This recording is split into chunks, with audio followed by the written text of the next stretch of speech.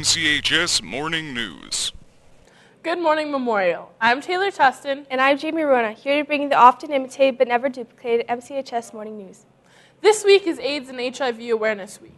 Stop by the information table that will be set up in the student common area today through Friday at lunch. Condoms will be given away to those who make a minimum of $1 donation. The senior ladies won the Consolation Championship this weekend at Queen Elizabeth II High School. Anyone who saw these ladies play were rewarded with the greatest show on earth. Congrats, ladies.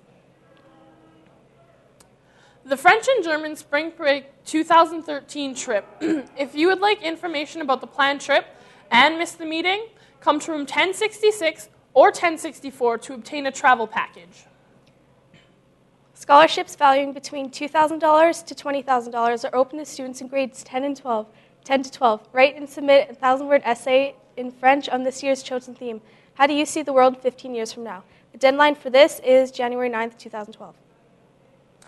If you think that you may have ordered a yearbook but never received it, come see Mr. Stuckey in room 1068.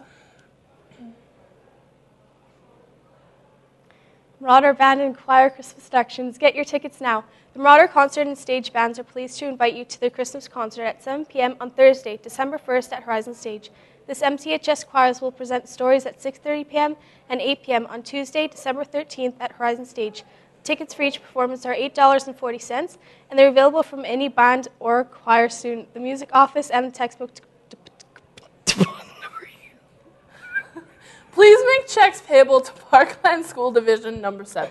Just beatbox. If you would like to show more support for Movember, look for us in the cafeteria. We'll be selling mustaches, ribbons, pop, and other goodies.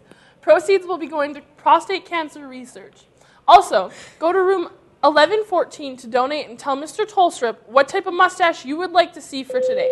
The person or group with the biggest donation will have their say. The 4th Annual Speak Out Conference is being held in Edmonton, April 13th to 15th, 2012. This is an opportunity for students ages 14 to 19 to share perspectives in person with decision makers to improve their education. That's all for today. Have a wonderful Wednesday. Yeah. Jazz hands.